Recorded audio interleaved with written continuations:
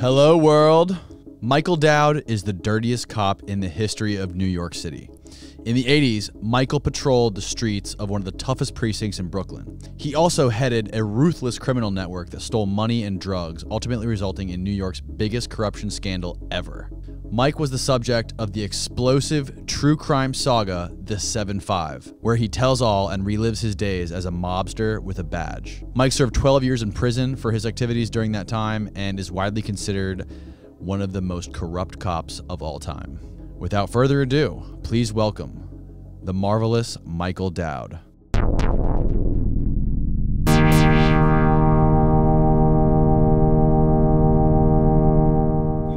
fell in love with me over Joe Rogan?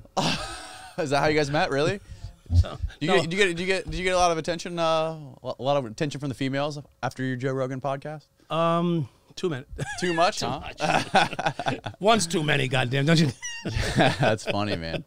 Yeah, I spent the last 2 hours watching your documentary, The 7-5. Oh, okay. And I was blown away by that, man, because that was before my time. I was born the year, and I was born in 1987. Oh, okay. So yeah. So that was quite the eye-opening film to see, especially by that guy Tiller Russell's. He just done a lot of big projects like Since then. Since then, yeah. Was that one of his first? No, he had a couple of, for him, dynamic, but they didn't hit it. You know what I mean? Yeah. And then I told him, "I'll change your career. Just sit down and listen to me."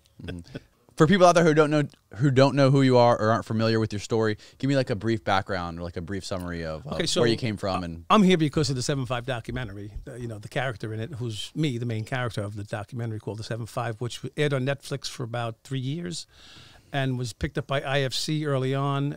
They owned it, and I think they have it again still now, back in their control. But I was a cop in Brooklyn in the 1980s when the crack epidemic broke out. It broke out everywhere, and broke out on us too, on the police force. We had no idea what we were dealing with. And so the era that I was a police officer was 82 to 92, and I eventually get arrested, and then the story goes from there. 10 years. Yeah. What was it like being a cop in New York before the crack epidemic, right, and after? Yeah, so it was a very eerie time because before crack hit, you had the AIDS epidemic hit, right? So we went from one epidemic to another. Now we're in another one today, right? We're in this fucking COVID thing, right?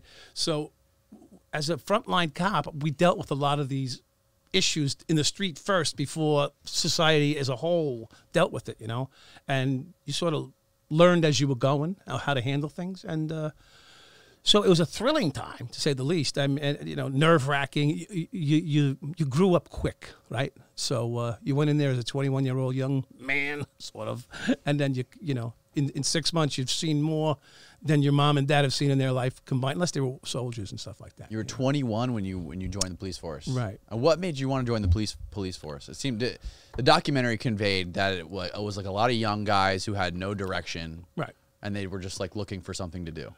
Yeah, well, it wasn't like there wasn't anything to do. It was more like looking for leadership, looking for guidance. Guys in their 20s are fairly immature. Men don't mature till they're about 60, right? Some of us still were 65. Is it 60? Well, I'm 60 now, and she's telling me I'm still not mature. So, but I'm working on it. Yeah. So you had a bunch of young guys. What it was like? It was like a frat house with guns. How's that? Wow. That's great. I love that. It was like a fucking who wouldn't have loved it? It was a fucking pisser.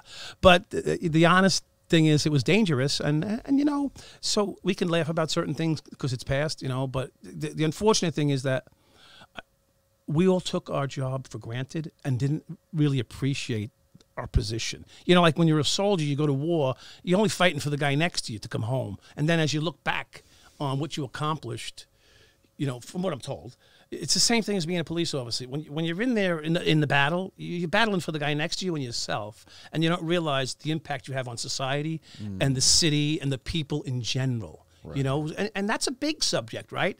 But everybody's little, right? We're only one little wheel in the big cog, Yeah, you were a big part of history. That was a major part in American history. That little area right there in New York, that time frame in New York, New York City. It sort of had tentacles into the rest of society for years to come, right? Yeah.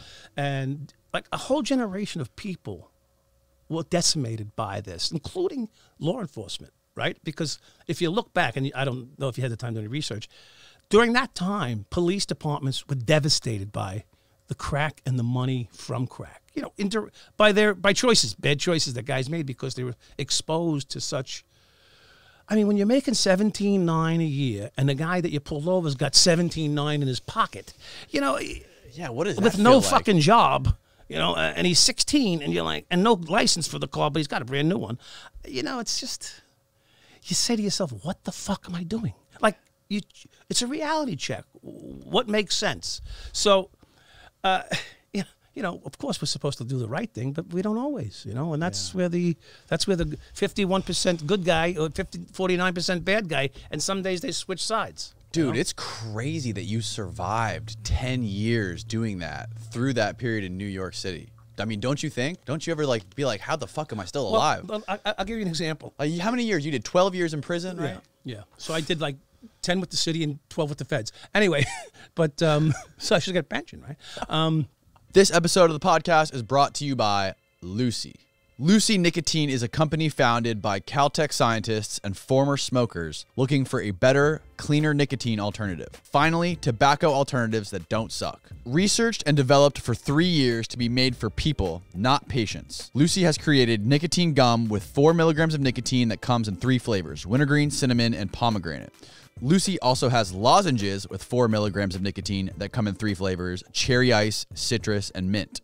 Lucy lozenges and gums are FSA and HSA eligible, so you can use your FSA cards to purchase Lucy now, and it's convenient and discreet. Lucy products can be enjoyed anywhere, on flights, at work, on the go, or even at the gym. We just got the hat rack to quit his vape pen, and he's chewing Lucy, and he loves the superior taste of the wintergreen flavor. It's 2021, so get rid of your cigarettes, unplug your vape, throw out your dip, and get some Lucy nicotine gum or lozenges. This is the real deal.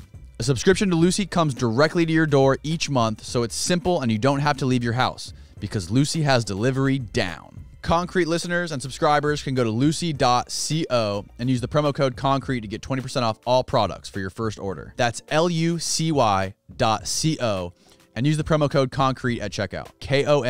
Koncrete. Also, I have to read this disclaimer. Warning. This product contains nicotine derived from tobacco. Nicotine is an addictive chemical. That's lucy.co, and be sure to use the promo code Koncrete, Koncrete. Back to the show. So I looked at it like, so the question was, how did we survive? I bought life insurance. Like, so how many men do you know at like 23 and 24 years old that have like $1 million life coverage back then? So I had 2 policies that were worth over $1 million in case I died. So yeah, so and double indemnity was great, because if I always hoped that if I did die, I died by an accident, because that gave you double indemnity, right? So then your family would be covered double. That was something a lot of the police officers did? Yeah, because it was crazy, and especially guys that were doing the sort of the things that I was involved in. You know, I mean, I hung out with the Dominican drug kingpins, you know, so one day you could be, you know, caviar and champagne, the next day it could be shootout. You know, you didn't know what was coming from one day to the next. And I'm not saying that I was involved in shootouts per se, although some are sketchy things. But the reality is, it could have been. So I always was like worried about, you know. So one of the reasons I stayed in the police force through all this was because I had a child, and like, how do you raise a child as a kingpin drug dealer? It's not like, you don't put that on the resume. What does your daddy do? You know. So because at some point I made a decision to really not care any longer about being a police officer, and that was when you know, if you see the documentary, I drove the Corvette up to the lieutenant's parking spot and said, "Fuck you," because I was done. Like, can you catch me, please? Because I just really should. I think I'm going to be better at that than at being a police officer. Even though I think I was a damn good cop, you know, as far as being able to do the police work, you know. I was slick. I became slick. I learned the street. I learned the moves of people. Yeah. I learned to know that guy over there is either got a gun or he's holding some dope on him, just by the walk, and the movement of the head. I mean, it's just you just know. Were a lot of guys in the police force back then numb to it, like numb to be able to reading body language or reading somebody, like a real New York, like a real hustler in New York? You feel like that's someone who can get along with anybody. That's someone who could talk to anybody and do a deal with somebody. Like me. Like you, exactly. Exactly. And that's something that... In uniform. Right, right. I mean, that seems like That's pretty something fucking crazy. super valuable, especially if you're a cop and you're actually doing your job and you're aware of this skill that you have. Did the other guys in the police force have this skill, or were they just sort of like coming to work and... Well, so there was, listen, so I guess I alluded it to partially before. In the 80s, there were numerous, like hundreds of police officers arrested. Hundreds. It comes close to 1,000 police officers were arrested from 1985, when crack really started to hit, to 1992. Close to 1,000 cops were arrested for being involved in drugs. But of course, you know, I was the picture of the the white Lily Long Island guy that worked in the Brooklyn police precinct, and you know he was purveyor of evil against the poor people in the ghetto. Get the fuck out of here! The fuck they trained me, for Christ's sake. Right, right. No, I mean what you did. I mean, well, first of all, in the beginning of like throughout the documentary, I love how the court testimony is weaved throughout the whole thing. It's funny how people love that. It's great. You know what? Because I'm not a film guy, so that almost bothered me to see it. But I can see why every single person that I've had an interview with, which is probably about 100 by now, have always said exactly that. It's the backbone of the whole thing. It's great. Yes, it's weaved through the whole thing. And the best part about it, to me at least, was how matter of fact and straightforward and honest you were about everything. Like it's just you're straight up just telling them, yes, I did this and this. Like, well, you know what? So the comment on that is that, so like people ask, what was that like? You know, why were you so deadpan honest? You know, I had like 30 federal prosecutors sitting in the fucking room looking to see me fuck up, okay? That's number one. So if I told anything incorrect or lied or obfuscated, I could be charged with it. And on the other side was, I've already been arrested and charged with, you know, I mean, what people don't know when we do these interviews is that I was suspected for 9 murders in Brooklyn, okay? I didn't do any. But the New York Post ran with the story that they're looking for 9 bodies to attach to me. And the last thing on my mind that I'm worried about is a couple hundred kilos or whatever, fucking, you know, 200,000 in cash. At this point, I'm still fighting in my head that they're suspecting me for being involved in 9 murders. And it was like, this is nothing compared to what these people are talking about. So from that perspective, you can understand why it was so easy for them to say, yeah, I did hundreds of crimes. I actually lied. I did thousands. So, and the only reason I didn't say thousands because my father was in the fucking audience behind me, you know, watching me testify. Jeez, so I hope they don't. I hope I don't get a federal sentencing enhancement for not telling the complete truth. I mean, I felt for you in that documentary. You know, making the small amount of money that you were making, being a police officer in New York, and seeing, like you just said, seeing all these guys that you were busting that had, you know, tens of thousands of dollars on them. If I was in your shoes, I probably would have done the same fucking thing. I would have been hustling with them, stealing money from them, and running around gallivanting, snorting coke. Yeah. Banging whores, banging hookers. Yeah. That's what that. Listen, it was that way. So, but I was the face of it, right? So everybody has to be the fall guy, and I don't lessen my responsibility by saying that. I take full responsibility for what I did. But you know, most guys got terminated. Back then, they'd get terminated. But my situation was I got away with it so long that they were pissed. And then more so that Suffolk ended up catching me on a wire to my ex-partner's house, Kenny Urell. That's the guy who ratted on you. Yeah, he put a wire on later, but his phones were tapped. And then that's how they got to me. Oh, he didn't know his phones were tapped, but I knew his phone was tapped. I said, you fucking tapped. And he goes, what are you talking about? I said, I haven't seen you in 4 months. I said, the day I show up at your house, there's surveillance on it. Now, what happened to him? He never even did a day in jail or prison? Yeah, no. I mean, when the first arrest, you know, when they hold you over, he did that and he got bail and went home, you know. But they gave him the plea option. They gave him the plea option to cooperate. You walk free. And cooperate against him, and we'll go to the judge and ask him to give you 0. And you know, so it was up to the judge, obviously. Did you ever see him after that happened? Yeah, we made the documentary together. Really? Yeah. What was it like being in the same room with him after that? So it goes down like this. They asked me if to do it with if they would have. So I wasn't going to let him be part of the documentary, okay? Because I had a little animosity, I would think. The guy went and lived his life and had a good life for himself, kept his pension that I got him. He never sent a note saying, "Hey, listen, I'm sorry, good luck. When you get out here, I'll take you and your family on a trip to fucking Spain, whatever. Nothing. No, like, listen, I'm sorry, I did what I did." But and it's not even what he did. It's just how he did it. He was offered this plea agreement, and all he had to do was take a plea. But what he did was he encouraged me to do further crimes while out on bail, and put this wire on, and he tried to encourage me to talk about my family, my brothers, my cousins, my aunts and uncles. Like, he tried to get a whole basket full of shit to give to the feds. When the reality is he did exactly what I did. Of course, I'd be lying if I didn't say I was the instigator, but, you're a fucking grown man. You make your own mind up, And, all he had to say was no, and it would have been done. What was it like, though, when you saw him for the first time after you did 12 years in prison? So I told the director, Tilla Russell, I said, there's only one way this is going to happen. I said, I want you and your film crew at the precinct, and I want you to tell him to meet you at the precinct, not me. Meet you guys at the precinct. You want to take a picture of him in front of the 7-5 precinct.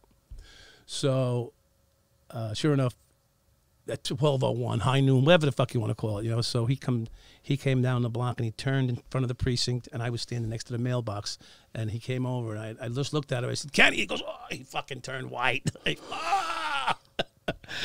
So I came over and I gave him a hug. I said, "Hey, we're home. It's over. How you doing?" Really? Yeah. I mean, what are you gonna do? At this point, we needed him for the documentary in some respects, and at that point, you miss your old friends, even though it's like a bad relationship, After time goes by, you forgive each other, Say, "Hey, listen, we were young, we made mistakes," So it's a similar feeling.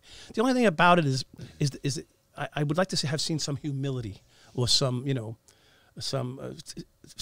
feeling of compassion for what I had to go through, So people justify what they do to others by blaming you for what they had to go through, right? So, his life was torturous. He got a 3/4 disability pension and moved to Pasco County here in Hudson or something like that, or the Hill. What's the Hill? Spring Hill. Oh, really? Yeah. So like Yeah, and he had to live with that guilt too, I'm sure. Well, so to alleviate that guilt, I said, "Listen, I must not have been easy on you." And so what he says to me? I got him in my car. He says to me, I'm going to tell you the truth, Mike. I didn't lose a minute of sleep over this. I just wanted to fucking kill him. He's in my car. I'm driving. He says, "I'm not going to lie to you. I didn't lose a minute's sleep over this." Because first of all, people don't know that his name was Scummer. Okay, so everybody has like a little nickname. Mine was Mikey D. Whatever. They had some other name for me too. Doc. They had a couple names for me, and his name was Scummer. So I said to him one day when I was working with him, "Why do they call you Scummer?" He goes, "I'm a scumbag." I said, "Oh, okay, I get it." So before I became his partner, he was known as the Scummer.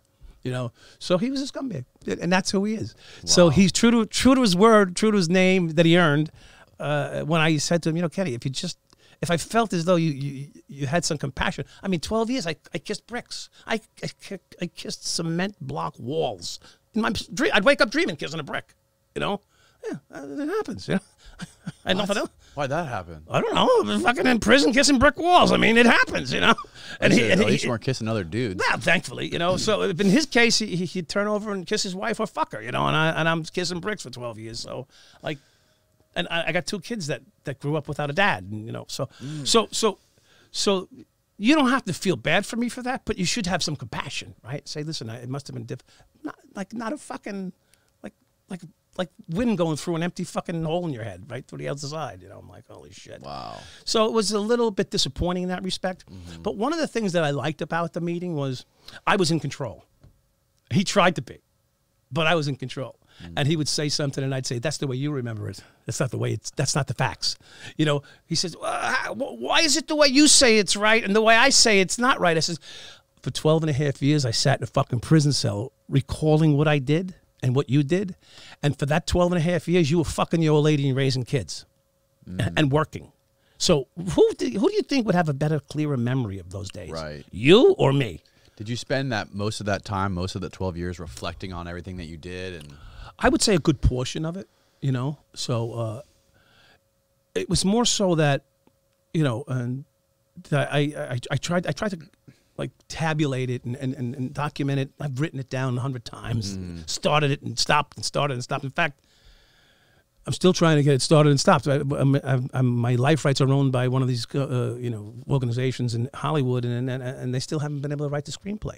How long's it been since you sold them the life rights or optioned it? This is my third fucking time, so you know, it just keeps happening. You know, and they still can't get the screenplay.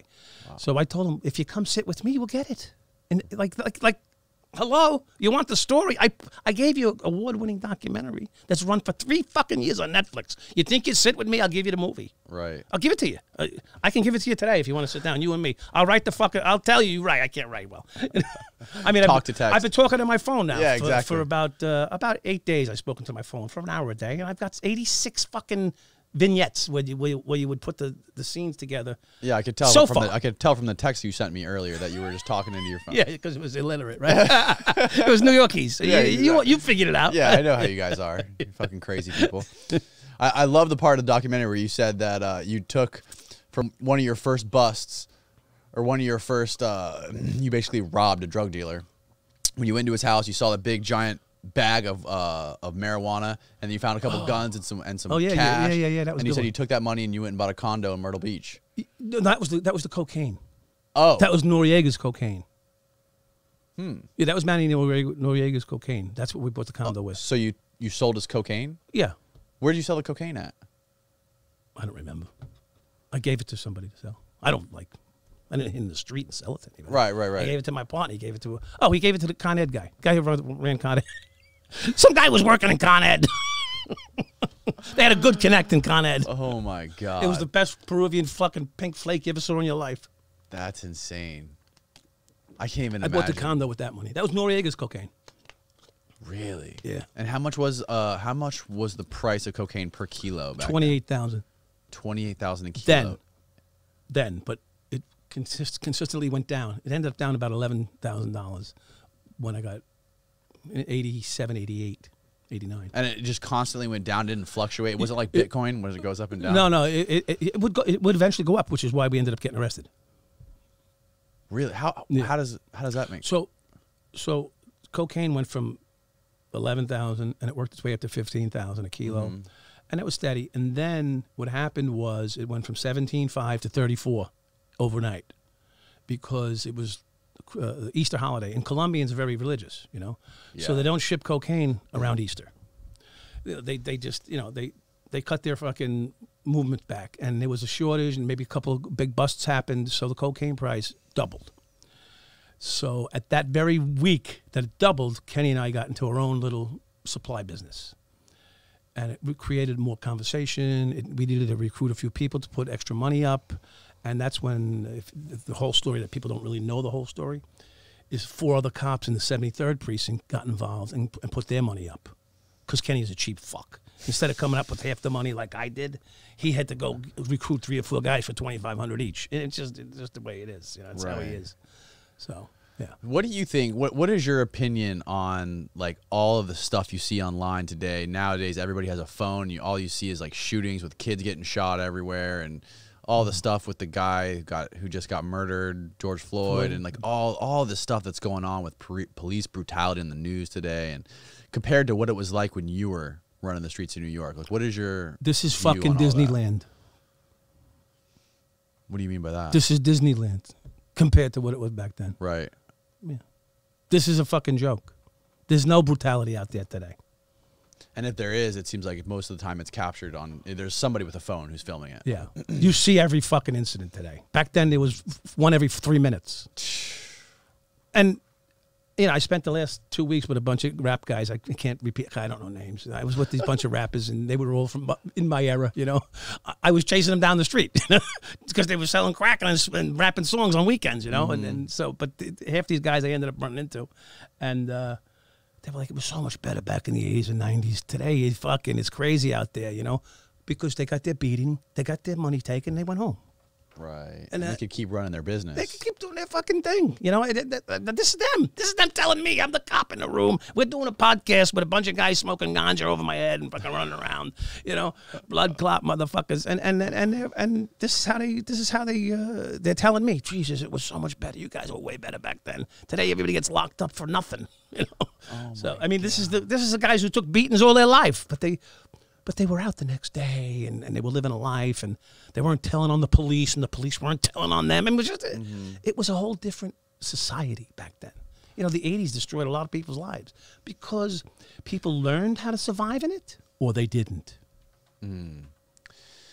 So when you walk me through like what it would be like a day in the life of a police officer in the area that you were working. And like a day, not in just any police officer's life, but your life. Like, what was like the percentage of crime, organized crime you were participating in, and like the percentage of actual police work you were doing? Okay, so I guess there's two different ways to describe it. So there were times when I was just as an ordinary patrolman, which is what I was most of my career. I would have I had two different approaches. In the beginning, I was like a glutton. You know, I would. Every job that came over as a drug run, I would go on it. And there was 50 of them a day. You know, so you'd call to 50 different drug calls a day. So not everyone did you rob at because, you know, these guys got slick too. They died of getting robbed. You know, and then sometimes you would take it. So here's the deal. The police department didn't want you making drug arrests. Okay? So start with that. So now you're a police officer in a crack-infested neighborhood and you're getting called to 30, 40, 50 drug runs a day. If you're not on one, you're backing up on one. You know, so whatever. So the point is, and we backed each other up out there pretty well because any minute guns start flying and bullets start flying out there. You know, it was a violent neighborhood. There was violence every day. I mean, we probably averaged 5 guns a day taken off the street in one precinct alone, maybe more. All right? So, and we averaged about a homicide every day and a half. So, and usually it takes 10 shootings to get one homicide. You know, maybe 8 to 10. 8 to 10 shootings is one homicide. So you're talking about 2,500 shootings in my precinct and 100 murders. You know, so in that ballpark. You know, my numbers are off right now, but in that range. How many people were you arresting? None. You never arrested anybody. I made 43 arrests in 10 years. That's it. Yeah, I made 36 of them in 1 year. 36 of them in 1 year? 36 felony arrests in 1 year. Yeah, and then after that, I was done. And after that, for the rest of the remaining 9 years, it was like 10 more. Yeah, maybe less. I don't know. Yeah, that's wild. I was done. I was burnt. I was done. You get in trouble making arrests. So I found out another way to make money. Making arrests was a big money maker. You know, every time you make an arrest, usually you get overtime, right? So a cop goes from making, at that time, I guess I was making, if I say $23 an hour, I went up to making $36 an hour. So, most of arrest work is paperwork and drudge work, but it's, you know, paperwork, it's court appearance, it's sitting in the DA's office, it's transporting a prisoner. So, you know, now your buddies by the end of this, your buddies, you hate each other by the end of this, because you're with this guy the next 16 hours, okay? You and your prisoner. Really? You're hanging out for the next 16 hours, yeah, together. So if you make an arrest, you're basically just fucking around. Now you with your pal. Wow. You went from fucking running somebody down, knocking him over the head, to giving him a hug and buying him a beer or something. That seems like a pain in the ass. Seems like a waste of time. Why? I mean, why does the cop? Well, that's how it was. I'm telling you how it was, and it's not necessarily that way. But I'm hearing today that it's sort of back to that again. Really? Because the volume of arrests and the backlogs in the system, and you know. And the no bail, because the guys they don't post bail, they back out and they get arrested. Some guys got arrested 7 times in 3 days. You know, I mean, they back out in 4 hours. So I mean, from what I understand, it's really out of control right now. But I'm talking about from my experience, that's what it was. So an arrest equaled money. So if you don't make arrests, you know, I found other ways to make money. What was it like? So the first time you started working for, there was the one guy who worked in the grocery store. What we're overlooking is the fact that the police department didn't want you making drug arrests. And you became the armed security for the drug dealers.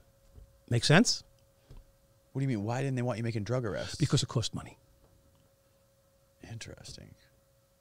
They were only worried about money. It's a city. It's a municipal organization. They're worried about money. Huh. So every time I made a drug arrest for a crack dealer or a marijuana dealer at the time or a heroin dealer at the time, I took myself off the street I made 17 hours overtime. I put one guy in front of a judge. The guy went in front of the judge. He got bailed out, a day later, and the cycle repeats itself. So at the end of the week, I could have made 5 drug arrests every one a day. Because once you make one, you're off the street. You get it? Right. So if they only make the arrest at the end of shift, because then you get overtime the whole run. Okay. So what did they want you doing if they didn't want you making drug arrests? Just be visible. Just to be visible. Be visible so that the homicides would stay down. And summonses. Okay. And make sure you write your book. Summonses. Yeah. So I used to write them to Benjamin Ward. He was the commissioner at the time. And when did all this change? When did this? I mean, at some point there was a huge push to get everyone that was dealing crack or coke off the streets, right? Yeah. So there was a time when they executed a cop, Eddie Burns. A drug organization in Queens executed a cop he was guarding a witness's house. And I could be wrong on the year. It was either 86 or 88. I don't remember quite. But so on the back of that, the PD and the feds teamed up and they put a joint task force together and went seriously after the crack organizations in Queens. Specifically, it was odd though, because they actually went after the crack organization in Queens, but not those in Brooklyn or Manhattan or the Bronx, because they executed this young cop who was sitting there guarding the witness. So that was where the push came from, and what happened was the Fed stepped in, and there's new laws that they're all complaining about that Joe Biden put in place back in the 80s and 90s. Those laws kicked in, and the feds began to enjoin arrests by city PD. So the city PD and the federal officers worked together so that they would take them from city prisons to federal prisons. So that began to, when I hit the federal prison system in '92, there was 46,000 inmates. When I left in 2004, there was 190 or 185,000 inmates. So the population like quadrupled while I was in the system. And most of those people that came in were young, black, ghetto crack dealers. Really? Yeah. Probably 100,000. All arrested for crack. For crack. Yeah. Just for possession? Was there any violence? No. Listen. No one's in there for the first sale of crack, okay? Right. No one's in there for that. In fact, they're not in there for the 10th sale of crack. What they're in there for is crack and violence. So they always say, "Oh, we're gonna let them all out." Oh, good luck. And I'm not saying everyone. I'm just giving you a blanket example. And then there's guys in there that sold 1 kilo of crack to one undercover, and they got life. 22 years old, they got life. Right. Set up. Yeah. So, never sold a kilo in his life. But they gave him a kilo to sell to you. Wait a minute. Isn't both feds on both sides here? That's how they work. Yeah, entrapment, right? Yeah, but it doesn't work in a drug case. That's so fucked up. Yeah. So what did you feel like when you first started actually working for like the head of one of these drug organizations? Like you were working for these drug empires based out of New York. Right. And you were a cop on duty. Like, was there like a moment, like a shift for you, like a moral shift where you're just like, fuck it, I'm just going to do this? So I was under investigation already as a young cop for shaking down people. And so my career took some path where it was clear that they were onto me and were trying to push me out. And at what point was this? How far in? Oh, I was on, I think, 4.5 years, maybe 5 years at the time. And they sent me to an assignment in Coney Island. And so Coney Island was like basically we're shifting you away from where you're at so that you're not in the same position to do the same things. So you have to get a new routine and just maybe you'll actually straighten up and do your job, which I did. So when I was in Coney Island, I did my job, and what do you do in Coney Island? You eat hot dogs on fucking Nathan's hot dogs on the boardwalk. Right. So that's what I did. Anyway, and then when I came back from that, the 7-7 had broken. It was a scandal in the 77th precinct. 13 cops were arrested for doing what we were doing. So everybody around me left. Like 2 went to Nassau, 2 went to Suffolk, 2 went to Florida, 1 just quit and went to North Carolina, another guy got arrested for something stupid, another guy went to the rehab, 2 guys went to rehabs. So I came back from Coney Island, and there's a lot of stories that I'm just glossing over right now. I came back from Coney Island, no one wanted to work with me because anybody that I worked with was gone. One guy went to Key West. And the reason he went to Key West so he can run to Cuba if he had to get the fuck away. I mean, this is for real. So New Yorkers love Florida, man. Yeah. Well, you know, it's the second borough, so fifth, sixth borough, whatever they call it. So he was in Key West or whatever, and I'm up in New York, and I'm the only one holding the bag, and like they're looking at me like, what the fuck, man? How are you still on the job? So it was difficult to get a partner, and then eventually I worked my way and started to earn the respect of the guys a little bit again, and then I ended up working with Kenny Urell, and we became partners. So but at that point, it turned from being so what? So I took a different approach to everything, but I'm watching the monotony here. I'm getting tired of not making money. You know, I got high mortgages, I got 4 homes, condo on the ocean. I got some bills here. Yeah. So I lived okay because I had rental incomes and whatnot, but the reality was that I was so used to that extra money. When you start bringing in an extra $2-3 grand a week just to say hello, So what happened was I met this guy Baron Perez, as you see through the documentary, as it works out. He was the Auto Sound City guy. He owned an automobile shop where they put the music in. And who goes to put these $40,000, $30,000 music systems in their cars? Drug dealers, because they had a lot of cash to bury. And so I would be I was a friendly sight at his shop, because I'd pull the patrol car up. He'd put a new Benzie. Back then they had Benzie boxes. I don't know if you guys even know what they are. What the fuck's a Benzie See, box? I knew you don't even know what a Benzie box Never is. heard of Look it. it up. Look it up, Austin. Yeah, what it is back then they would break your window and then break your ruin your dashboard to take out your radio. Because the block punk was a big thing. And the guys don't even know you missed this whole thing. People would steal your block punk radio because it was worth, I don't know, $800, whatever the fuck it was. I don't know. If it was worth $200, it was worth more than what they had in their hand, right? Mm-hmm. So back then they began to do these things called a Benzie box, where you'd put the radio in and pull the radio out. So when you left your car, you would take the radio with you. But what happened was most guys would take the radio and put it in their trunk or take the radio and put it under their seat. So they'd break your window anyway and go under your seat and get it. I lost 4, okay? I lost 4 Benzie boxes and 4 windows. Isn't that the thing where the like the face plate of the radio, you could push it and it would come off? You could like throw it in your backpack or something. Remember that? Yeah. That was the new Benzie. That was a new Benzie. Was like the new age. That was a new box. age Benzie. Yeah. So okay. Yeah. So the whole radio came out. What kind of an impact did the police force actually have on that part of New York? Like, if were you seeing any changes being made? Was there any progress? Was there any kind of like it was dent on crime? It was the finger in the hole of the dike. You just were holding the fucking water back. And really the sad thing is, the truth of the matter is the cops could have handled it all, but we weren't allowed. And you see, it's a repeating theme, The cops could have handled it all, but, the cop's job is to be, a politician or, a nice guy, So the heavy-handed cop would get in trouble like any other time. The thing is, thank God they weren't fucking on camera back then, because there'll be a lot. 80% of the force would have went to jail back then. Okay, straight up. What do you mean? You said you guys, if they would have let you, you could have fixed it. What do you mean by that? Well, because we weren't allowed to make arrests, and there's ways of convincing people to move on or stop, and it was not.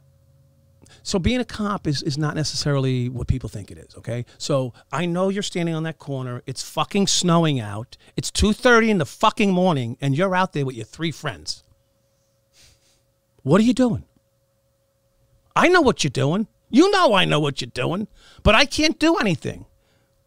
Do you get it? I mean, this is how it is.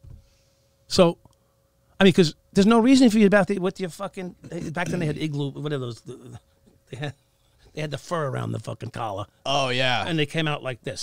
Like an Eskimo. Right? Eskimo. Thank you for the word. They had the Eskimo hats and coats on, and they'd be there for the whole, they have shifts. They had a shift. And they changed shifts when we changed shifts. So it was like perfect. Oh, what are you doing? I did a 4 to 12. Yeah, I got the 4 to 12 too. All right, homie, listen, while I'm out here, when I'm out here, nothing I can see. You got it, boss. I mean, that's what I would tell them, because I would go to the bodega, sit down and have a couple of cold ones and eat. Was this before or after the pimps were running the streets of New York? This was after. Right? That was in the 70s, I think. That was the 70s, yeah. Oh, okay. Yeah, crack took everything, over everything. Because it was very violent and very, very lucrative. So... Well, crack's basically the same thing as Coke, right? Yeah, it's just cooked in a pot. It's cooked with some baking soda or something like that. Yeah. I don't know. I never made it. Never tried it. You never tried smoking crack? No. Really? Yeah. I always said I would like to try it once, just because I've seen so many movies about it. Like, what's his name? Wall Street. Yeah. It won't kill you. No, might lead you out. You might end up sucking dick somewhere because you need more. Watch yourself. Wasn't there an NBA player who died from it? Len Bias. That changed the world. How did it change the world? That was before my time. Right. When Len Bias died, he was drafted by Boston Celtics, right? So this is where it becomes interesting. The Boston Celtics, who's in charge of the Boston area? Kennedy, right? The Kennedys run the Boston whole area, the Martha's Vineyard shit and all that stuff. So when Len Bias smoked on that crack and killed himself, he never got a chance to play. The best player best player at the time drafted, never played one game for the Boston Celtics. Was he really drafted #1? He's #1, yeah. Wow. Ted Kennedy came up with these laws, these crack laws, and said we need to crack down on the crack laws and these crackers and these crack babies and all this other shit. So he went haywire. He put these laws in place, which did a great job. I mean, 5 years later, after Giuliani took over, you can walk in Manhattan on like Disneyland. 42nd Street was clean. Everything was clean. So the crack laws eventually did their job. The problem was along the way, the crack laws alienated a lot of people, and a lot of people got burned by crack itself, including myself. It was part of my demise was the money from crack in the street. Right. And the crack law specifically, where basically if you got busted with crack, it was way worse of a prison sentence or a jail sentence. But not in the city. Versus coke. Right. Not in the city, but in the feds. So that's how it became effective. Ted Kennedy was a federal senator from Boston area, Massachusetts. So he and Joe Biden and that crew put together these vicious crack laws to help clean up the cities, and it did. It's just when it cleaned it up, they were vacant. Really, Joe Biden was around back then? Oh yeah, he's still around. Crazy. He's barely hanging on now. Fucker. And then when did that start changing? Didn't Obama start trying to roll that back and try to? Yeah, you know what it was, so to his credit, he tried, but the reality is Democrats are always considered weak on crime, right? So if he was able to pull off what he wanted, which he wanted everybody to free, because clearly he's still running shit. You do know that, right? He's still Obama. He's running this. Yes, he's running this right now. So what happened was they didn't want. I thought it was goddamn Nancy Pelosi. No, he's running this. They didn't want. They didn't want Trump to be the guy who cleaned up their drug mess, their drug penalty problems. So every time Trump wanted to introduce something, they wouldn't go for it because they didn't want anything positive on Trump. So he ended up doing executive order to promote, what do you call it, pardon this one, pardon that one. He was pardoning these people, and he did change some of the sentencing laws. And what happens is people don't realize is that most sentencing laws, they're oppressive sentencing laws, but they're designed for a reason. They're designed to make you want to tell on me, okay? And that's what is that's why the laws were designed the way they were. So, and every person is given that opportunity at some point, usually. Not all, but usually most individuals are given an opportunity to cooperate. In Kenny's case, he cooperated without going to prison. He cooperated, stayed in the street, put a wire on against me. And then, so he won. But anyway, so that's why the laws were designed the way they were. So they would be very heavy-handed in their sentencing, and they would bring. So one of the things was they wanted everybody to be arrested.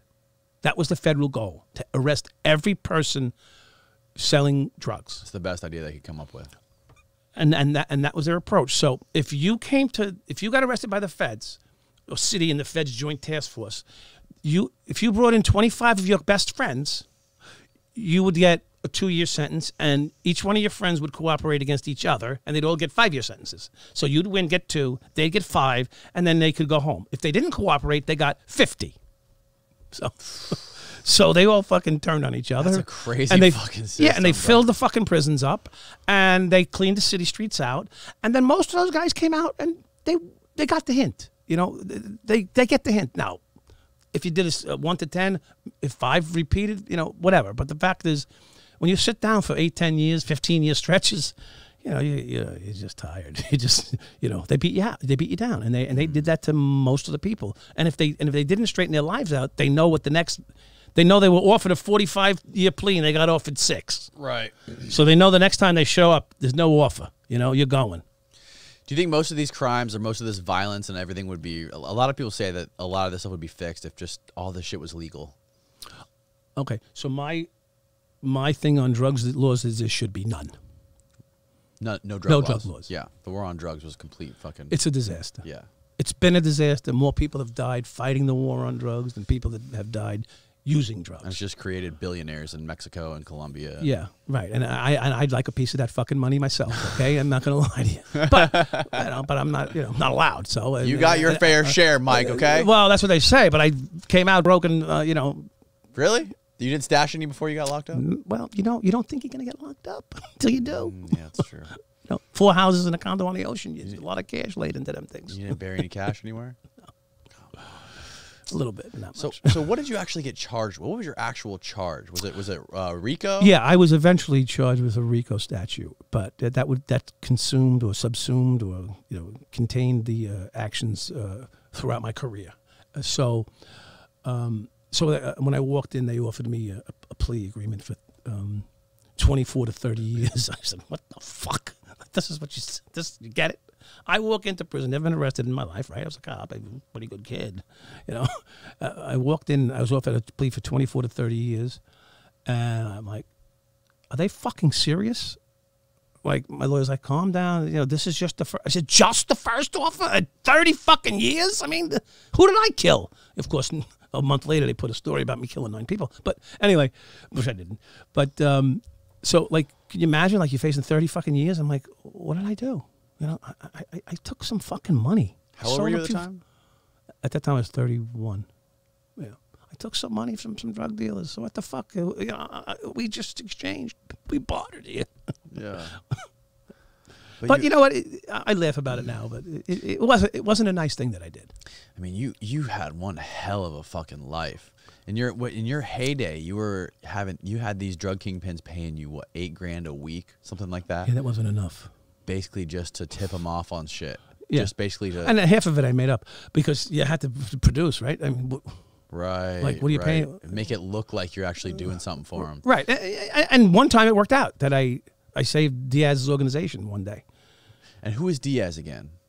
Adam Diaz is the Dominican guy who was introduced to me by Babin Perez, the Auto Sound City guy who ran the auto shop where all the drug dealers would go to his shop. How big was his organization at that time, and how much of he probably had 30 men working for him. He had 4 stores that he sold out of.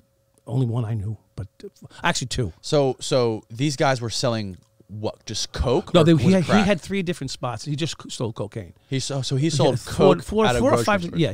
So you go to the grocery. So if you see the movie, you can come to my store. You can get Heineken. You can get Pampers. You can get a kilo. You can get anything at my store. His bodegas were very successful too. You can buy some Cheerios and you can buy an 8-ball. An 8-ball, whatever you want. Yeah, but most of his was weighted. He distributed mostly weight. But he had 1 or 2 spots because everybody likes, the lower you go on the number, the higher the profit margin is. So he had 1 or 2 spots that sold 8-balls and stuff like that, which I didn't know about until. If I had known all I found out, because when you get arrested, you get all the documentation from the case. I was tied into his case, and I got all the documentation from his case. He was pulling in $100,000 a week in profit. Just in profit? Yeah, if I had fucking known, I get $20,000 a week. What the fuck? Right. I'm risking my freedom here. So is that the way most of the coke dealers worked in the city back then? Is they just basically had a couple grocery stores and they would sell coke out of the back? Bodegas were the way. Bodegas. Yeah, because you can go in, right, legitimately walk into a business, and instead of handing money over at the register, you went to the back of the bodega and handed them you handed a shoebox full of 20s or 50s or 100s, whatever it was, and out. Right. And 15 minutes later, down they had hatches and chutes. They had, like you go to the bank and they have this thing that sucks. I don't know if you. Yeah, the tube. The tube. Yeah, they had the same thing in the fucking bodega. Really? Yeah. That's wild. And everyone was buying like large amounts. Well, that was his thing. It'd be. That's how he sold to like the street dealers. Right. Oh, okay. Yeah. Right. Okay. Yeah. So he would pick up 100 kilos and sell them in a week. Yeah. And where was he getting the kilos from? So I didn't get that. I didn't get to that part of the routine. But from what I hear and what he said, he got them from large distributors that were tied to the big guys, the Colombians, like the Medellin cartel. Yeah, the cartel. Yeah. Pablo and stuff like that. Yeah, that guy was pretty interesting. The documentary. He had a very interesting demeanor to him. There was like so many there was one scenario where you guys robbed, or somebody robbed a store or something like that, and there was two guys who robbed somebody else's store. You could probably his cousin's store. His cousin's store, or whatever, and then he sent you guys after them. No, he sent us to rob his cousin's store because his cousin was robbing him. But weren't there taking his business? Weren't there two guys that at one point in the documentary, I remember they're asking him, "What happened to these two guys that robbed your store?" And he was like, "They're not around." Oh, I mean anymore. Franklin. They're not around. Franklin anymore. and Coke. Franklin and Coke. Yes. Right. Yeah. Yes. They're not around anymore. What was the story with those guys? I don't know. They're not around anymore. Is that part of the RICO? Actually, I don't think so. But let's just say yes. I don't know. They're not around anymore. But you were the one who who chased. We them got down. them. Yeah. You got them. Yeah. And they're not around anymore. I don't know about that part. Oh, okay. Yep. But I was told they're not around anymore. Okay. I mean, I don't know. I don't know. But I was told they're not around anymore. But I didn't have anything to do with that part of it. Oh, okay. Yeah. I I found them. But So I found somebody. I found him. He's over here. Got it. And you just told him where they were. Yeah. Oh, Yeah. I understand. Yeah, they're here. Yeah. So that guy was making $100,000 a week in profit only. How much time did he get? Do you know? Do you remember? I know he did 8 years initially. So, and he said he wasn't. He said he was charged with money laundering, not cocaine. Oh. Yeah. So I don't know. I mean, I didn't read his papers, but that's what he said. So, and we've spoken. It seems like I those speak to him guys- every couple of days. Do you really? Yeah. What's he doing now? He's Running a laundromat? He's rolling cigars and he's rolling. He's rolling right here. Are you serious? What does that say? The 75. Right. It's a cigar. The mind of Brooklyn, land of fuck. Brooklyn's the land of fuck? Is that what it's known? It says, "Welcome to the land of fuck." Why is it the land of fuck? Explain that. What does that mean? Okay, so in the movie, I remember from the movie. that term was used. Yeah. So that's why we put that on the T-shirt and the cigar label. So is he still in Brooklyn? Is he still in New York? No, he's been deported to DR. Oh, he's deported. His family has a tobacco plantation in Dominican Republic. Yeah. Wow. Second largest, Palma Tobacco. And who's the other guy? What was his name? Chico? Chico? I mean, Chicky. No, the other guy who had the small little baby cartel. Or the small little drug gang. The first guy you started working for. Yeah. Oh gosh, he's dead. Is he really dead? Yeah. They killed him. His own people killed him. Oh my God. I'm trying to think. What the fuck is his name? Anyway, yeah, that guy. His name was like Chico or something. Yeah, and, something like that. and his gang. Was I can remember. I'm getting old. His gang was called the Company. La Compañía. La Compañía. Yeah, La Compañía. Right. Yeah, I pulled him over. Yeah, first day. You pulled him over after you found out. He put a hit on me. He put a hit on you. He put a hit on me. And how did you find out that he put a hit on you? Well, first of all, he put a hit on me because he shorted me $700, and so I made it known that I wasn't happy about it. That he should come up with the $700, and he said, fuck you, I'm not paying you. I said, okay, that's fine. And then I put pressure on the store for about 3 days. I would park in front of his store. I chase his customers. I paid another bunch of cops to sit in front of his store for a fucking 4 or 5 nights when I wasn't there, and chase him and bother all his clients. And then all of a sudden, my pager goes off, 911. We had pagers back then, beepers, and it's Barron's shop. And I said, "What's up?" He doesn't usually page me, especially 911. And he says, "You got to come see me." I said, "All right." I drove in to see him. I was on my way to work, 4 to 12. And he said to me, they put a hit on you. I said, who? And he said, the fuck is that kid? Chico. Chino, yeah. Chino put a hit on you. And I said, okay. And that turned out my 4 to 12 shift. I had this female partner, I think, with me. And I said to her, hold on, I got to pull this car over. I never saw this car in my life, but I knew what his car looked like because I was told. So I just took a guess. This is his car. I hit the lights. It was near his store. It was within a block of his store, up by Norwood and Fulton. If anybody listens, Norwood and Fulton by the elevated train, by the station, where the staircase comes down. I pulled him over. Said license, registration. He's reaching like he doesn't know. He doesn't know that I want to kill him. He doesn't know that I want to kill him right now. And I'm hoping to see a gun. Aren't you freaked out? This guy's like super fucking violent. Yeah, start spraying. Let's go. I'm here. So I'm looking in his car, and I'm looking to see if he opens his glove box. There's a gun in the car. I'm killing him. Really? I'm killing him. I'm not going to. What would you do?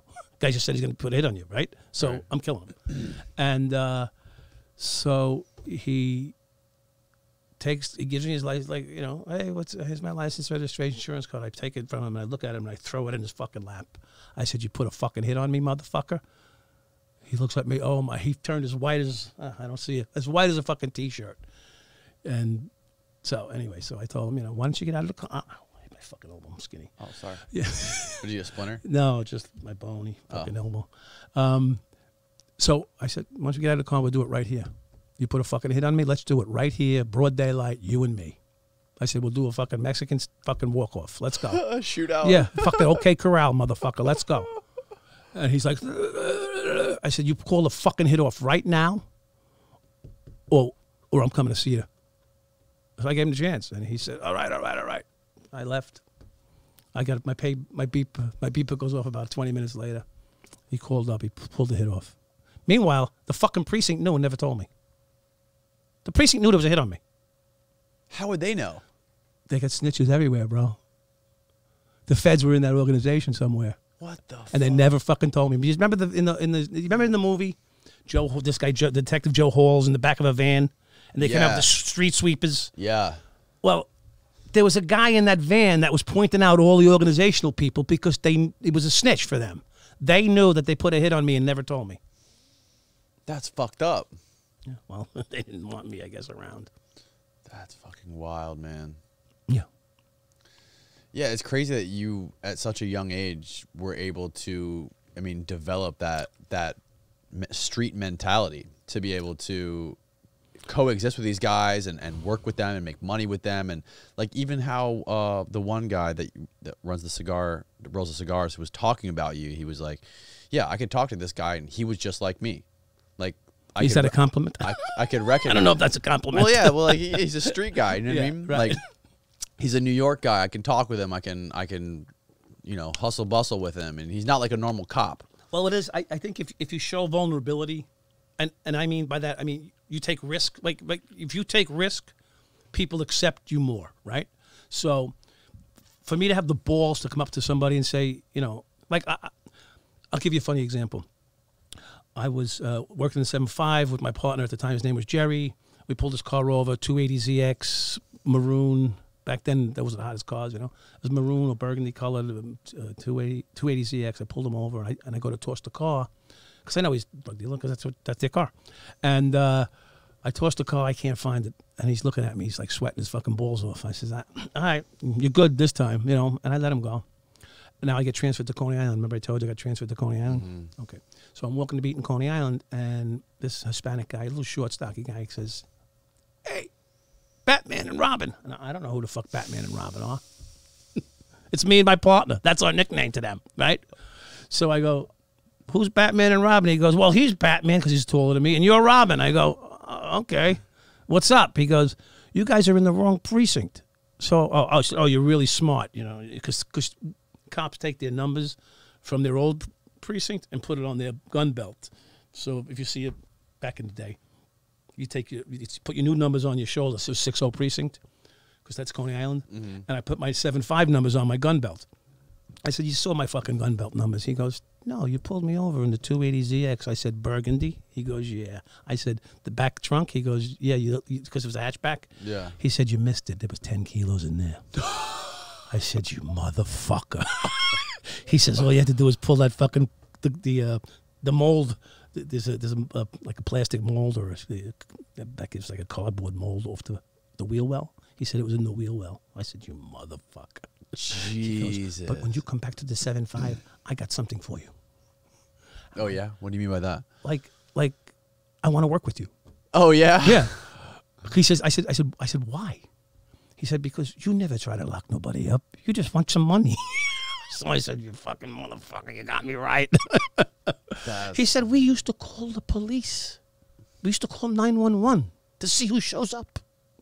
And when you and your partner were working, we knew we were good for the night. This is how fucking criminals work, right? That's amazing. They would check on themselves and see who's going to roll up. So anyway, so yeah, wow. that's what it's like, you know. Yeah, I think cops are a different breed nowadays than what they were back then. Yeah, they're different.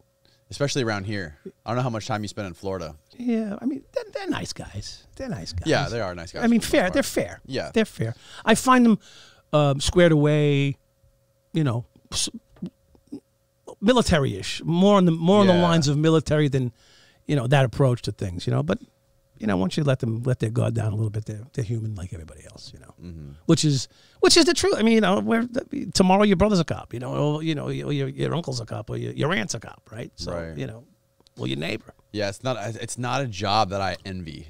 I mean, especially nowadays. Yeah. With the spotlight shining on everybody and all the phones and everything. Well, so that's funny because you bring the spotlight. I was the first advocate. Of course, no one listens to me because I'm dirty, rogue, fucking corrupt cop. I was the first advocate behind every cop should wear a fucking camera. Really? Yeah, every cop should wear a camera. Well, because it'll keep you honest. Yeah.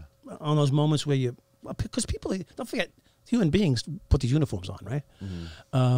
So it keeps you honest, and most times cops do the right thing.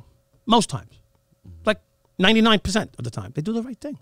I mean, you might not like what they did, you might not have wanted to be arrested, but it's an ugly situation in any respect.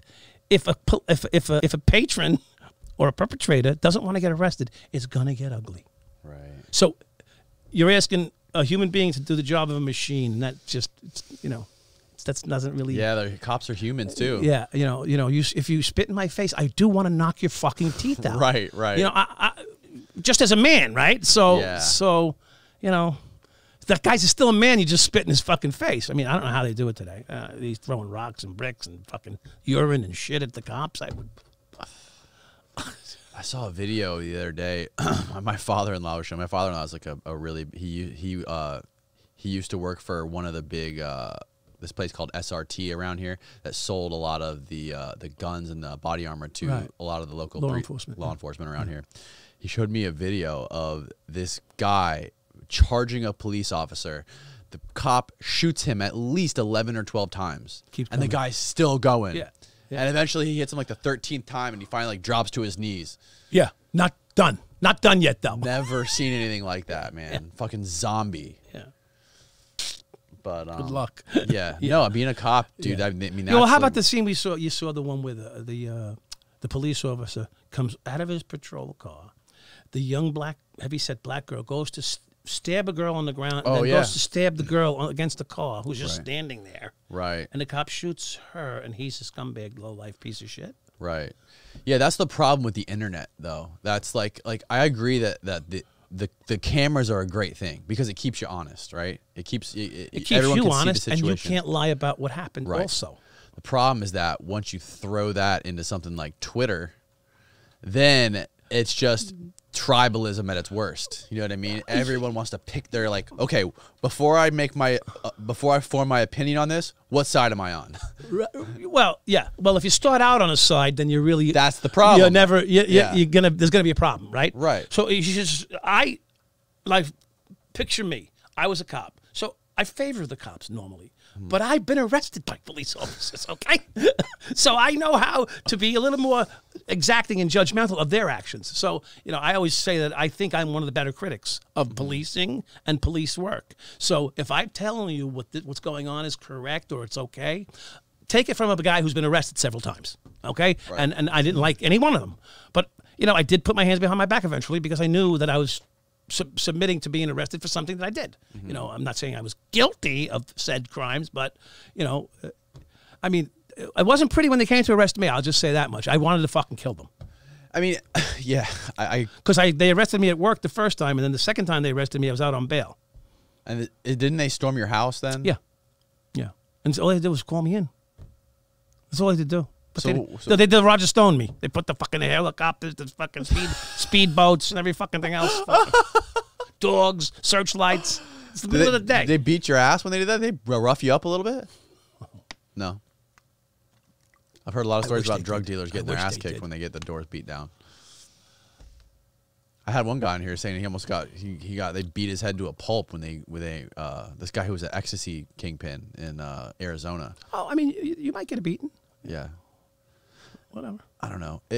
Whatever. It's life. They say it's a couple hard knocks here and there. What are you gonna do? Yeah, but if he survived it. If you comply with them, you would well, that's think, different. Yeah, you would think that no, okay, yeah, I shouldn't get my ass beat. No, here. you should. I'm complying. I agree. Just like 100%. You Yeah. should not get your ass beat if you comply. Thank you. You're correct. It should never happen. Do you think a problem is a lot of people don't? Was he know how to deal complying? with cops? Huh? Was that gentleman complying when he? Yeah, I think so. Okay. Yeah, at least he said he was. All right. That Well, was maybe he was. That was his story. No, yeah, no. And he very well could have been. Because I know some guys that just so amped up, like they got to meet justice right here. I mean, dude, this is your job. Just do it. Just do it right. Have the guy say they treated me like a gentleman. So that there's nothing wrong with that. Yeah. No, that's my opinion. I used to buy them beer and fucking chicken. There was a guy, I'm sure you know who he is, Jocko Willink. He talked I heard him talk about police reform and the problem in like the police world right now. And it's that like he compares it to when he was overseas serving in the Marines. Or he was a Navy SEAL. Or I think he was a Navy SEAL or a Marine. Anyways, he would say like when they would go into these foreign countries or whatever, their job was to basically integrate with the civilians and with everybody, and basically talk to everybody, figure out what's going on, and basically be like a communication hub for them. Like talk to them, be friends with them, and try to like solve or complete a mission. So, for example, if it's a crack-infested neighborhood, the cops should what? Well, I don't know. I'm just asking. I have no fucking clue. Right. We have that. Yeah, we've had that. We call community policing. We have outreach offices. Yeah. School offices. Right. The problem is, there's never enough. Right. And the real world is dangerous. It's not like a book. Right. Because the one guy that's running the neighborhood's drug spot wants to make the money, and you people don't want the traffic that he's bringing. Right. But if he knocks off one or two of your neighbors, everybody shuts the fuck up. It starts to get real. What do they say? It's nothing like getting punched in the face when you walk into a ring. This is a real fight, Right. So things change, all that practice is over now. Yeah, but I mean, he was talking more about,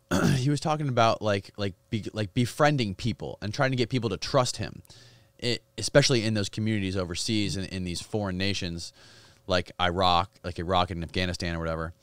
And you compare that to, I mean, the most famous incident, I think, is like the Trayvon Martin incident, where you had the ex-cop walking down, and the kid was walking to the grocery store. He was walking to a house or something like that. Right. And in Florida. Was that? Yeah, I think it was Florida. Yeah. He was like chasing him down, like, hey, what are you doing? The guy was a him. civilian, an armed civilian, right? With a little bit of I think he had a peace officer status. I'm not sure. Yeah. Forget. Yeah. Yeah. Anyways, I think the point Jocko was the guy. Listen, the guy did nothing wrong. Right. He just overstepped his bounds. The guy who shot him? Yeah. Right. He overstepped his bounds. He overstepped, and they got in a fight. They got in a tussle. And that's it. You're done. Now I'm killing you. And he shot. You're getting shot. Yeah. That's unfortunate. Right. He made a mistake then, Trayvon. Right. The other guy didn't. The mistake he made was confronting Trayvon. You should just let him go and call the police. That's it. Right. That's why they have 911. But the fact that he got involved, at that point, it's the changed. kid would still be alive if he wouldn't have. If he didn't fight with the guy and just said, "Okay, I'll comply and wait for the police to come." Right. Exactly. I mean, he might have been the nicest guy in America. Yeah. But when someone's armed and they're making a citizen's arrest, they have a choice to protect themselves too. And he was tuning this fucking guy up. Don't kid yourself. Oh, yeah. He was getting tuned the fuck up. The 17-year-old kid, whatever he was. He was beating his ass. He was beating the fuck out of this guy. And guess what? If I got a gun on me, that means it's your gun now. So I ain't giving it up. Yeah, but you instigated the shit. You started the fight, motherfucker, and now you're getting your ass kicked. But now you're going to kill the kid. No.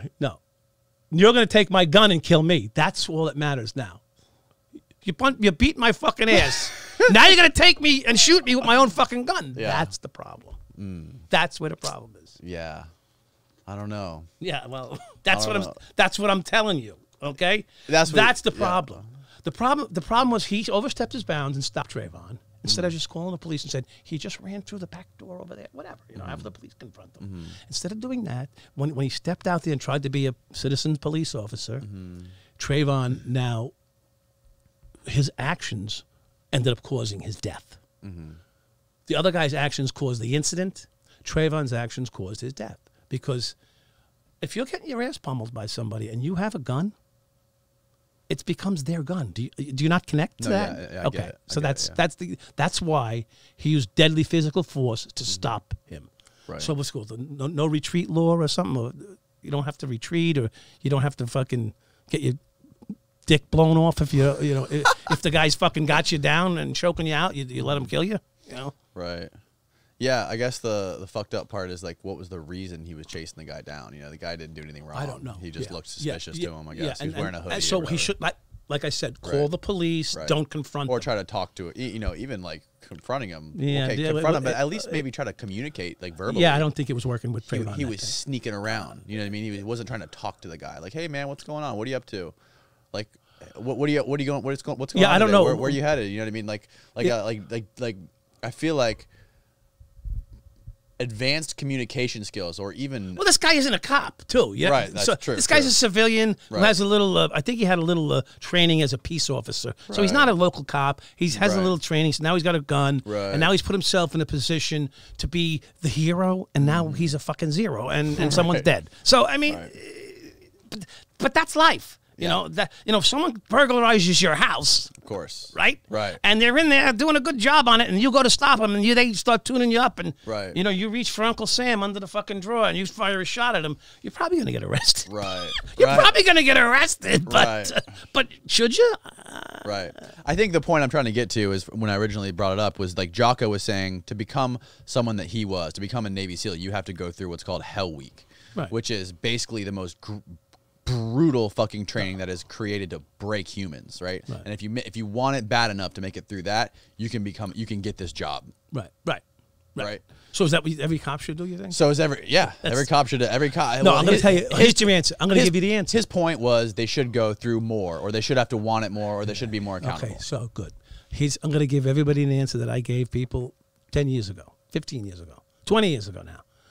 Send them to prison first. What's that going to do? Send a cop to prison first. Start him out in prison. Then who the fuck wants to do? Then no one's going to want to be a cop. Well, We're going to have no cops, Mike. we don't have any anyway. Start a cop out in prison. If he makes it through a week of prison, he'll understand what it's like to violate someone's rights. He'll understand what it's like to the severity of putting the handcuffs on somebody. And I mean, so for a cop to put the handcuffs on you, it's nothing for him. It's his job. But what he's just done is change your life irreparably, maybe forever. And he needs to understand, or she, the magnitude of the decision that they're making and what they're doing to somebody. Because watching someone's family grow up through pictures, as you watch them watch their family grow up through pictures, could sort of put a little sense of humanity into what you're dealing with, because cops often don't see humanity when they see a criminal. They see a crime, and they treat that person in a relationship to the crime that's committed. So someone shoots somebody and kills them, they're a murderer, right? But maybe they just defended themselves. Well, maybe last week the guy raped his daughter or tried to fuck his mother, and so on, and so on and so forth. So now you just saw someone shoot and execute somebody. But you know what? Is he really that bad of a human being? You know, Right. the guy who had his daughter on his lap and he was trying to fuck his daughter yesterday. You know? So how bad is this guy today? Yeah, no, I mean everybody when you bring morality into it and reason for putting someone in prison, obviously, there's going to be nuance. But I think when it comes to like how experienced you are, how trained you are, and whatever it is with using weapons or defending yourself, and if you've never done it and you get into a fight with somebody, Right. you should be able to fucking win the fight without having to blow someone's head Well, off. you go ahead and fight, what's his name, that just knocked out 12 people with one shot. Who is that? Oh, the guy from Miami, the Masvidal. Go ahead and Oh, fight. yeah. Go fight Masvidal, trained cop. Good luck. All right? Yeah, if you right. don't have 6 of you got a problem. All right? Right, exactly.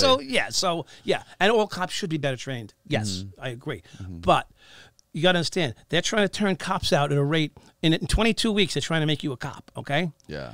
So in that time, they're teaching you law, social science, I don't know, vaginal work, whatever the fuck they put cops through today. Vaginal work. Whatever, I don't know. You're supposed to be medical doctors. You know, you fucking teach people how to breathe, teach people how to get laid. I don't know. We're social workers. Yeah. So all the stuff they got to learn in the next 22 weeks, and then you got to teach them how to be an expert fighter. Have at it, you know what I mean? And don't forget, these are people that are getting paid a salary by a city. Good luck. We're gonna, and at the end of it, we're gonna attach a GoPro to you. Good luck. Yeah.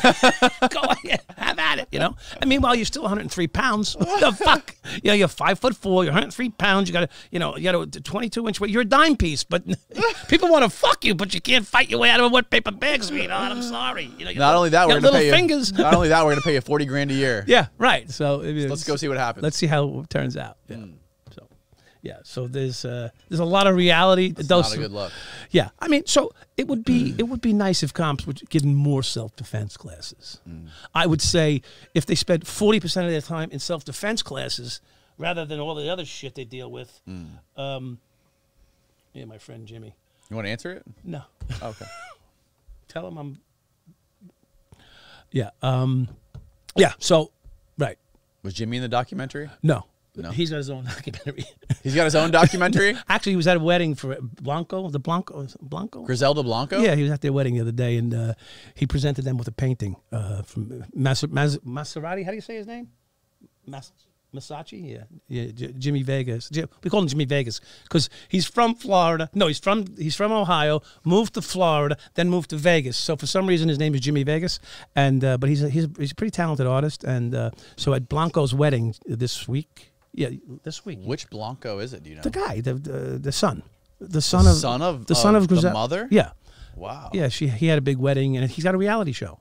Does he really? Yeah, he's got. Wow, I'm so out of the loop. Yeah, I don't know. He's got like 5 million views every week on a reality show on TV, and he got married, and in the wedding on TV, it was a real wedding.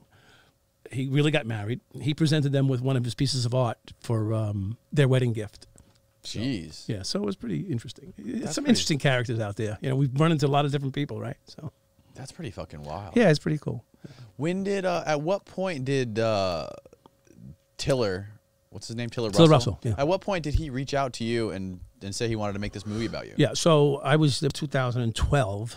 Okay, at that time I was home 8 years. You're already out. Yeah.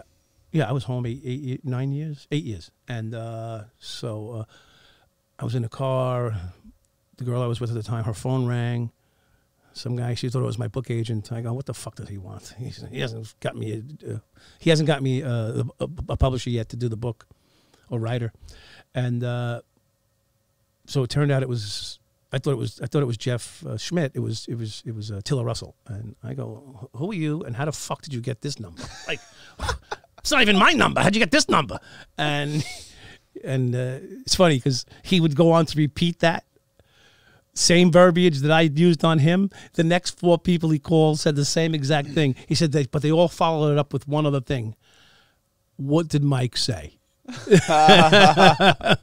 So he calls up and he flies in from L.A. and he meets me, and I put him in the car with me, and I drive him around and just telling some stories.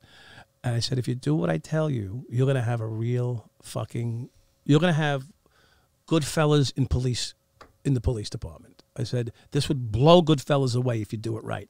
Of course, it was a documentary. It wasn't a movie. But so he goes, oh, really? I said, yeah. So he goes, tell me. So I run off a few stories, and he's fucking got jizz falling out the side of his fucking mouth, and he's on the phone with this guy, Eli Holtzman in L.A. He says, we got a fucking star. And I'm like, what? We got a star. Yeah. Eli, yeah. Are you listening to me? Yeah, he goes, I go, who's the star? He goes, you. I said, what do you mean? He goes, we've been working on this documentary for 6 months already. I said, what? I said, and you came to see me at the end? He goes, well, we've just changed the whole thing just now. I go, really?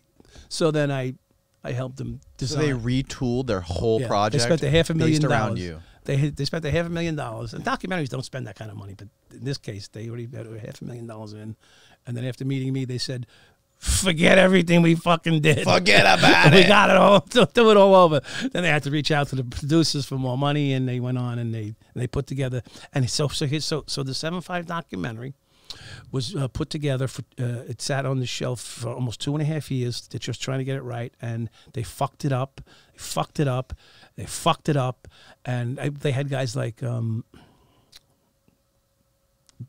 I can't think of all the names. P. Diddy and all these guys. They would meet and they video. Like in L.A. They do trial runs in front of people in the industry to see what they thought. Yeah. You know, it's like a focus group. Yeah, exactly. And so anyway, and they all help each other out by doing it. And so anyway, so many people had seen the rough draft, and they had it at 3 hours at that time. They were looking at it 3 hours at that time. So one of the guys. And I could be saying the wrong names, so I don't want to say the names, but one of the guys who's in the industry turned around and said, more him and less the others, okay? Meaning me. So I guess. So P.S., so they cut it down to an hour and whatever, 40 minutes, and I was amazed by it, but they did a really good job. But there was 158 versions. 158 full-length versions of the 7.5. Oh my God! That's what a lot nightmare of fucking, for the fucking editors. A lot of fucking work in that thing. So I'm really disappointed.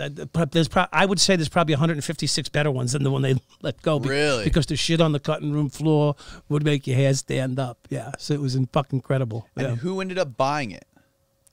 IFC.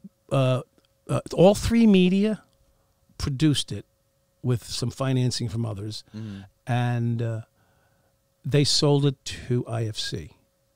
That IFC, which is a shit organization, ended up. The fuck, I never even heard of IFC. Yeah, they independent film company. They're part of AMC. Okay, they're the subsidiary of AMC. They put no money into promoting it, zero. Really? Like I think they put $10,000 in the budget to promote it. I did all the promotion basically, yeah. And.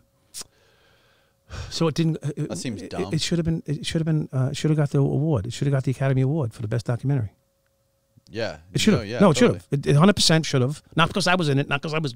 It was great. No, because it should have. Incredible fucking story. It should have got the. What happened was, it got lost in this small film festival in Manhattan. It didn't make it to Sundance. And then after they agreed to take it, this little small shit for show in the West Village, Sundance called the next week and said, we want it.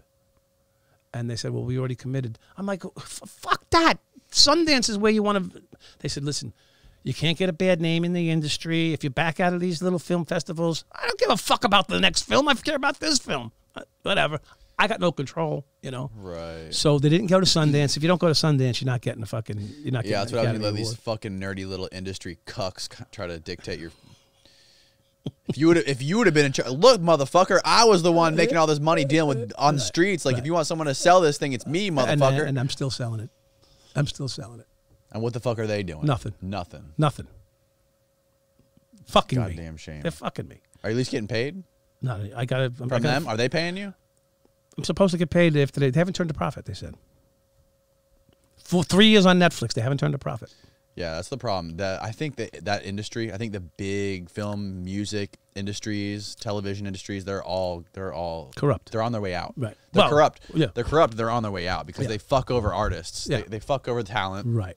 And they're infamous for fucking over talent. There's Right. tons of go to Netflix. You can watch 1,000 documentaries like that expose music industry, the film industry, the TV entertainment industries for doing this. Right. And because of that, because of all this light being shined on it, they're on their way out. And now, like, people like you, artists, talent, people who have great stories, they're creating their own platforms on things like YouTube or anywhere else, and they tell it, and then and they build their own platform. And the audience is what dictates what they do. Yeah. Well, this is what I'm working on right now, so we'll see what happens. It's just, it's tough when you're a solo band. You know, you know, I'm not together with the other guys doing it. You know, if I could get on board with each other and we could pool our funding and maybe we can do something bigger together. But you know, have you ever thought about doing something like this, just a talk show? No, well, this I'm going to do. I want to have it. I don't want to go half cocked. Okay, I don't want to do a studio or a podcast that's lacking. I want to have everything in a podcast that you have in a podcast. You know, I want to have a guy working with me in a booth. I want the editor. I want the cameras. I want the system set up. I don't want to go like off the phone like some people do and just have. I just don't. That's not. I want to be real. You know, I want to be impactful. So yeah, a lot of people say that. I've had a lot of guys on here that say that, and it hinders them from getting started. it does. It has.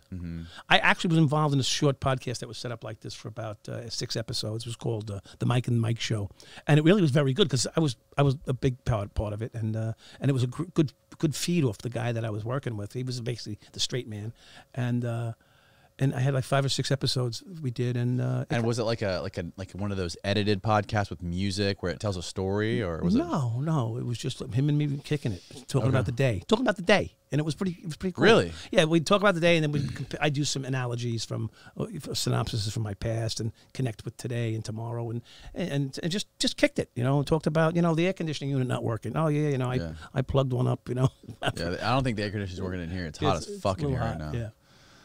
Well, where can people that are listening or watching on YouTube? Where can they find your? What are you pushing? So right now, I'm really just. I have the cigar line that's been still available. It's just I haven't. What it is there's some issues getting stuff from the DR to here because there's a very high tax. So, but if people were interested in getting some cigars, they can contact me through Instagram, Twitter, or Facebook. The Mike Dowd on Instagram and Twitter, and Mike DOWD. DOWD, yeah, or Michael Dowd on Facebook and stuff like that. I'm really not pushing much. Right now, I'm looking to get my screenplay done, and I'm looking to get my book done. I've almost had it done 3 times now. It's really getting exhausting. What's stopping you? What's stopping you? I've had the set with authors 3 times and to write it out. And the first author absconded. The next author was no good. We went to a meeting with all the top publishers, and we didn't get the deal done. And then because he wrote it like a fucking cunt. Anyway, yeah, he wrote it like a bitch. And the other guy who's a pretty good writer, he got 4 books published. He's sort of back. I sat down with him for 2 months. It's exhausting going over these stories and reliving them, and the passion and the compassion and the feeling that you see how I am. I'm gesticulating all over the fucking place when I tell these because they come out of you physically, these stories. Yeah. So he's got a 100-page treatment written, and I don't know. So I got to get the right writer and the right publishing people behind me and get it done, or I may end up self-writing it. But so yeah, so. The screenplay and the book I'm working on. I own my rights to the book, and I own my rights to a TV series with first right of refusal going back to the people that are doing the movie. They're doing the movie. Did the movie, the documentary? No. Okay. So I'm working on the movie right now, allegedly, because it's all in development hell. I'm trying to get the screenplay done because they've dropped the ball now 5 times on the screenplay. Actually 6 times on the screenplay. They've had 5 different screenplays written, and no one. It's not catching on. So something's not right, and I don't see any of them. I don't get a chance to see any of them, so I don't know what they're putting out there.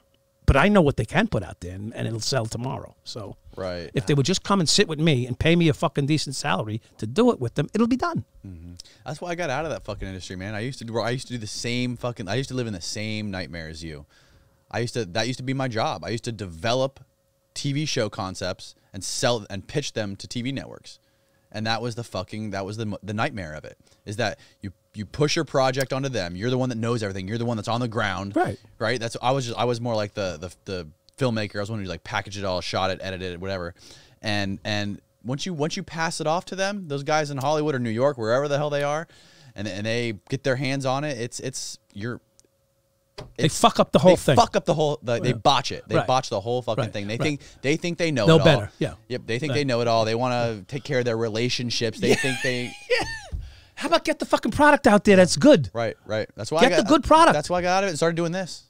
I started putting it all out on YouTube myself. Don't have to answer to anybody. Fuck them. Are you doing good? Yeah, I'm doing okay. Good. I'm surviving. You surviving? I'm surviving. Yeah. I don't have to worry about putting a meal on the table. You're feeding the family. Feeding the family. Yeah. That's what it's all about. And that's a good thing. And that's why I go on shows, and not that you need me on your show. But some of the guys they have like 800 viewers. I'll go to their show so that I remember who I am. Help the little guy. That's what everybody should do. Help the little guy. That's what the life's about. That's whatever. That's how I was raised. That's good, man. That's It's noble of you. Where? Well, it costs me a lot of money. Yeah. you don't live in Florida, right? You still live in New York, right? Yeah, I still live in New York, but I have a place down here that I come to several months, like 3-4 months of the year. Myrtle Beach, that ain't in Florida. Right here. You got a condo here too, motherfucker? No, I have a condo here. Yeah. Really? Clearwater. Clearwater? I don't have one in Myrtle Beach anymore. Okay, you sold that one. Oh, the feds took it. Something happened. Thanks for doing this, Mike. I really appreciate it. Yeah. Yeah, I enjoyed this conversation. Well, good. I'm glad you had me in. Goodbye, world. Peace.